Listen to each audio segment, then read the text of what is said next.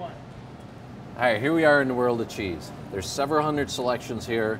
I got to put together a cheese tray. There's a couple things I think about. One of the things I think about first is the flavor profile.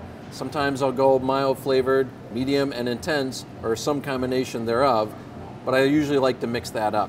The other thing I think about is textures. So I go with the soft ripened cheese, and usually include a hard cheese in there, also include a blue cheese in there as well. Let me go show you. I'm going to start with the soft ripened cheese. I'm going to go with this milky mild brie. This fromage dauphinois is going to be the perfect start to my tray.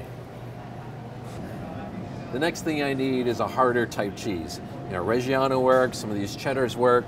One thing you need to do is make sure that you have a cheese on there that you really love. One of my favorites is this French Comté here. It's a medium flavored cheese, a little harder texture. It's going to be perfect for our tray. The last cheese I need is a blue cheese. I'm going to go with an intensely flavored blue cheese just to complement the rest of the tray. I'm going to go with this Cropwell Bishop Blue Stilton here.